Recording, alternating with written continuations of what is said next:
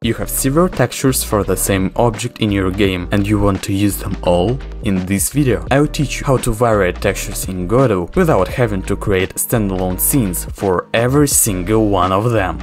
It's ice and let's get to it.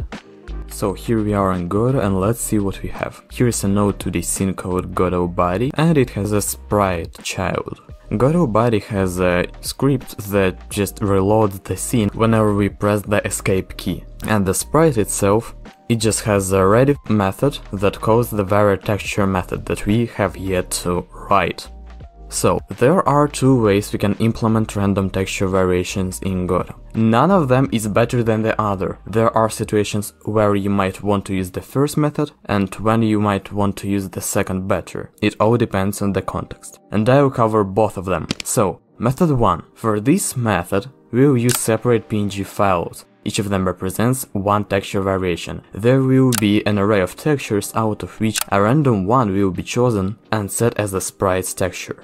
In order to do that, go right to the code. We will need to create a variable, texture variations array of the texture type, and it will contain all the texture variations that we want our sprite to have. Now in the Variate texture method, write this. First you check if the size of the array is bigger than 1, because otherwise there is no point in randomly setting a texture. Then we generate a random number in the range from 0 to the array size. We pick a texture from the array using this ID, and then we just set the texture to the chosen texture. Now, to show that it works, here is our array. As you can see, it is all set up. Let's turn off the texture and launch the game.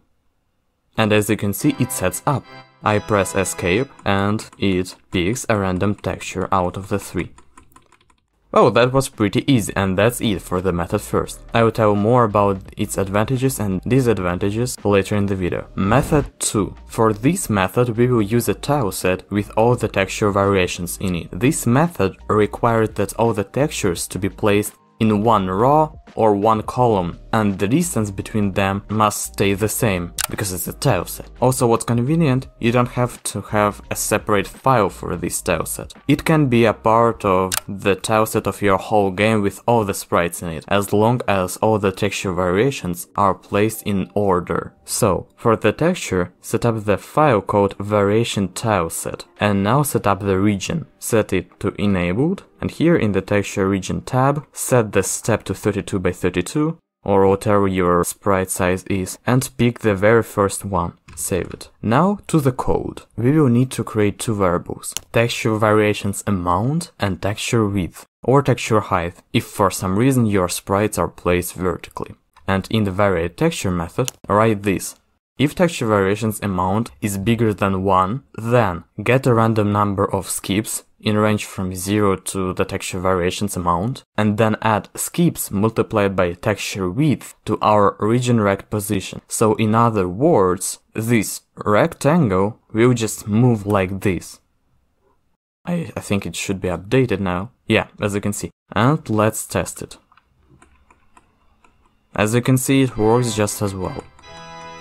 And that's it for the method 2. Now you know two ways of randomly varying textures of sprites in Godot. You may ask which method is the best. And as I said, it depends on what you're using it for. For instance, in my game Barking Irons, all the textures are in the same tileset. So I use the second method, and it's very convenient. On the other hand, method 1 is more automated. All you just have to do is to append all the textures in the array, and a random one of them will be picked. It means that if you have PNG files of different sizes, you can still use them. Briefly, if you have a vast tileset with all the textures in it, you can use method 2, which requires a little bit of setup. However, if you want to automate everything and be as precise as possible, go for the method 1, and that's it. By the way, I am a co-organizer of GoGodotJam, and this tutorial is a part of my contribution to it. If you want to level up your Godot skills, meet passionate game developers, and enjoy the comfort of our friendly community of hundreds of people, I invite you to join us on GoGodotJam.com.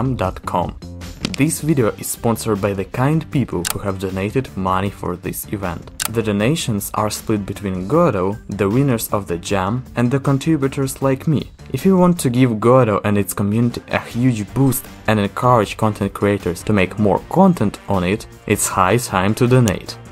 And that's it. I hope that video was helpful and you enjoyed it. If you did, don't forget to like, share and subscribe. It was Ives, and until next time.